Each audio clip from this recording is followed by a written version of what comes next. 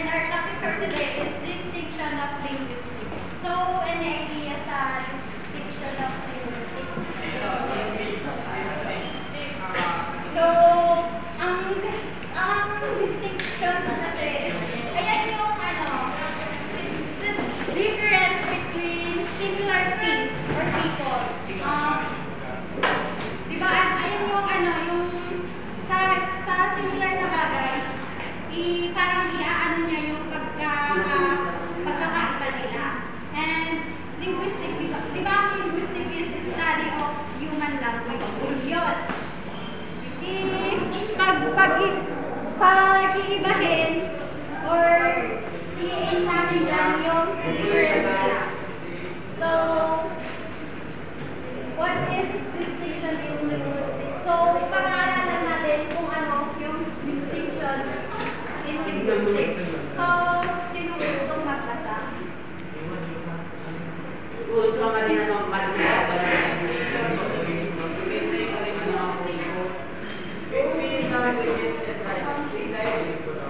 So, sabi niya dyan is pwede daw tayo gumawa ng linguistic distinction between language and dialect.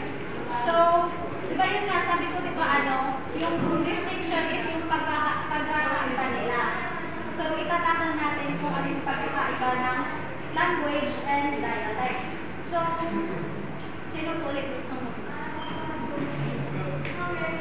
What's the difference between language and dialect? Language is speech or other forms of communication. An example of language is words spoken. Dialect is a linguistic variety of language. So, meron na din example na nakalagay dyan.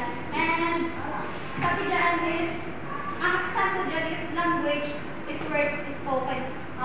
Yung language, yun yung salita, mga salita na lumalabas. For example, itong sinasabi ko, language na siya. Yung mga words na lumalabas sa bunganga ko is a language na. And dialect is, siya, variety siya ng language. So, for example, di ba, ang example pa dyan is yung narita ka. So, yun. Diba, narita ka is Pangasinan language. And, kunyari, hindi nyo siya naintindihan. And, pag hindi nyo siya naintindihan, alam nyo, magsasalita ako ng different language. Pero pag sinabi kong magandang umaga, nagkaintindihan tayo. Tapos, yung accent ko doon is, pwede pa siyang magbago. It's a dialect. Pag mababago pa yung accent ko, and or malalagdagan ko pa yung mga grammar ko, magkaiba ang accent at ang dialect. Sa accent kasi, ang mababago lang is yung pronunciation. Pero sa dialect naman is madadagdagan siya ng mga words like for example, di ba, tayo Pangasinan, pag nagtagalog tayo is nadadagdagan natin minsan ng kumari,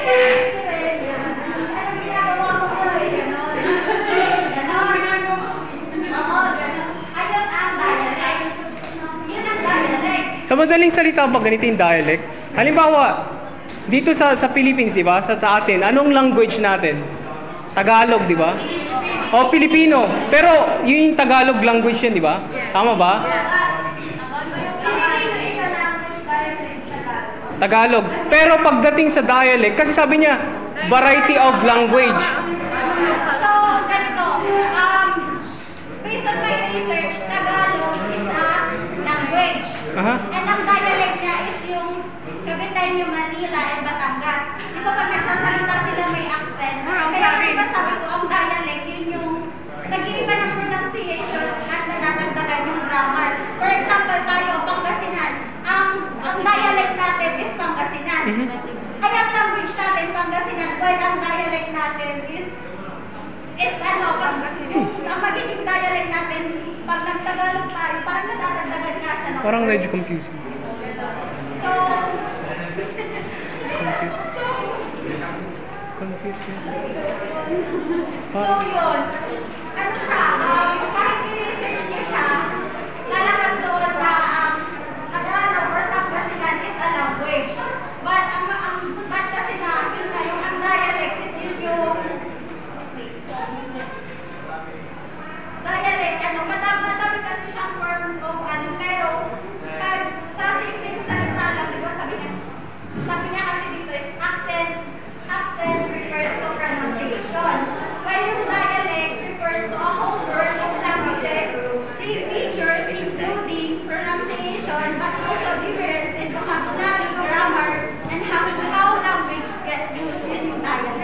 Oh, yun na yun. Yun na yun. Ibig sabihin dyan, sa atin, Tagalog tayo, di ba? Pero marami tayong dialects. Yung Tagalog na yan, dialect, kumbaga, marami tayong ginagamit na dialects. Bisaya. Di ba? Iba yan. Hindi lang sa pronunciation yan kasi iba-iba yung meaning eh. Iba yung... Tapos, Pangasinan. Ganun ba? Pangasinan, Ilocano. Pangasinan. Tama ba?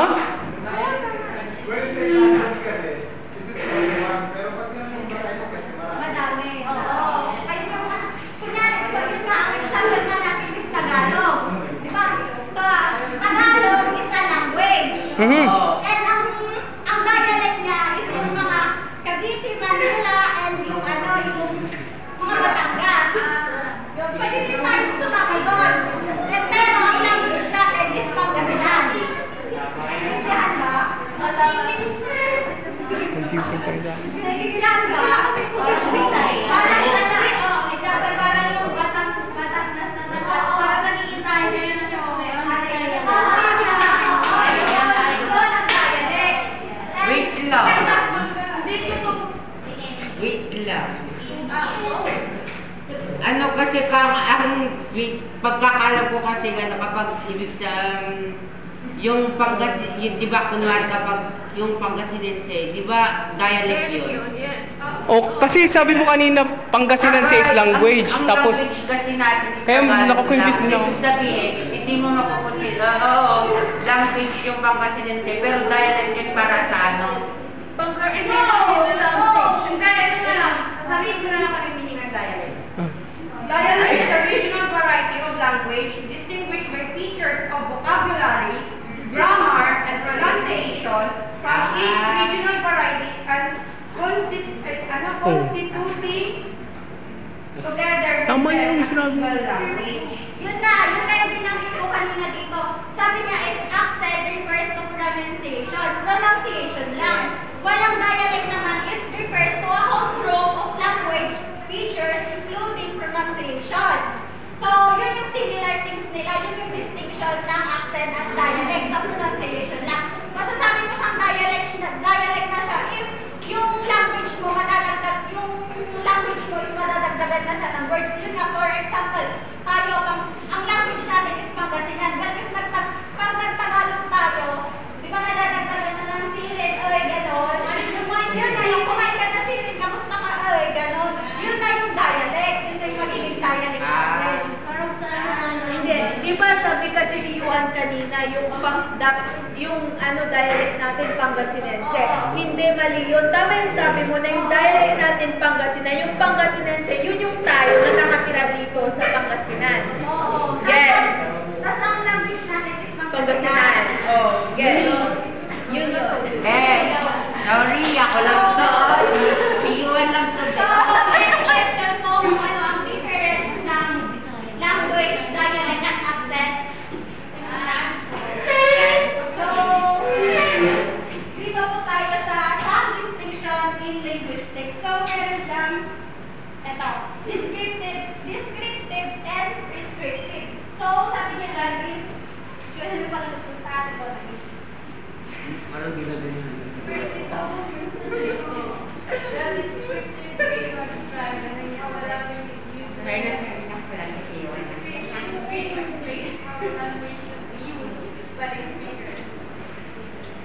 So, sabi na dyan is yung descriptive grammar daw is dinidescribe niya or naglalarawan siya kung paano ginagamit yung language. While yung prescriptive naman is kung paano dapat gamitin ang language. So, yun ang pagkakaiba ng prescriptive and descriptive. Sa madaling salita, ang descriptive is paano ginagamit ang language. Yun ang descriptive. While sa prescriptive naman is paano dapat gamitin ang salita. Ang wika natin, language natin. Yun. So, next naman po is synchronic and diachronic. Sino po gusto nito? You are. Ako ang pansin ng mga opinion. Sige. Ano yan? Synchronic? Synchronic. Okay.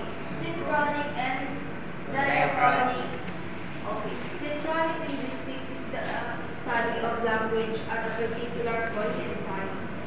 Diachronic linguistics is the study of the history or evolution of language. So, yun. Yung synchronic linguistics is yun yung pag-aaral ng language in a particular time. Pwede it's a past or a present. Yun yung synchronic. While yung diachronic naman is yung pag-aaral ng language, ng evolution ng language natin. And susunod naman is sa speech and writing. Sige, yung sorry. Speech and writing. When we talk about language, sometimes we mean speech, spoken language. Sometimes written language. Written. So sabi dyan is yung language daw, sometimes ginagamit natin spoken or written. So di ba, pag nagsasalita tayo, it's spoken. Pag nagsasalita tayo, syempre it's writing. And ang difference nila is speech is spoken lang, spoken and heard, yung speech. While yung reading naman is a written and read. Yun yung pagkakaiba nila. Reading? Nandito na siya, sorry. So, yun. Better na ako na lang.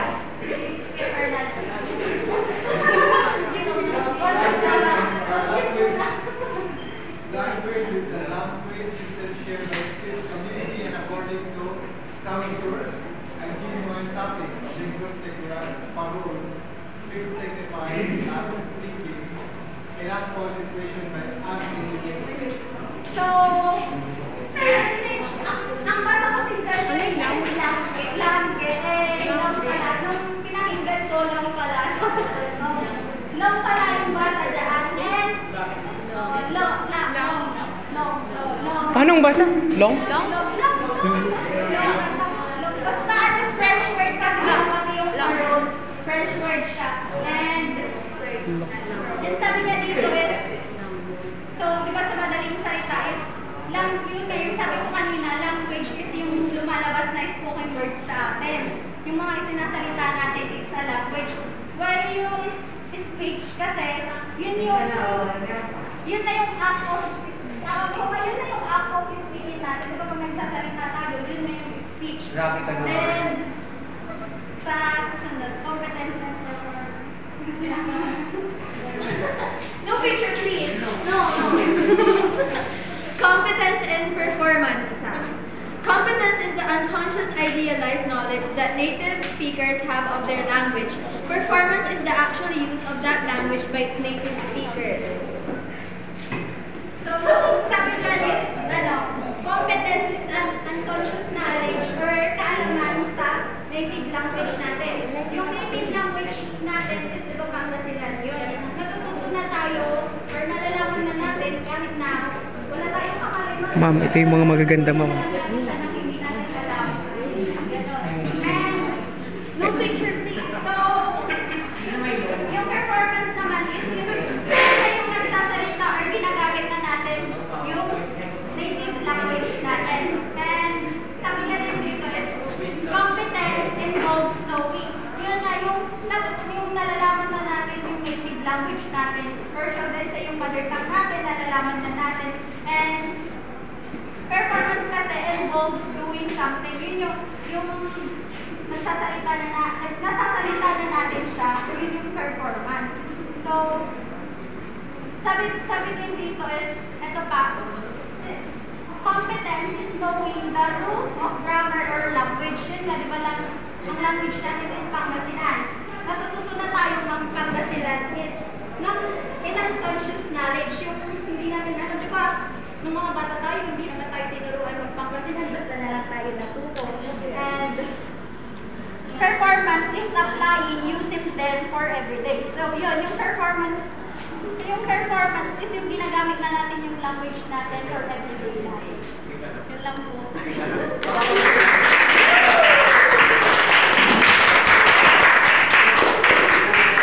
Yan po, ma'am. Thank you.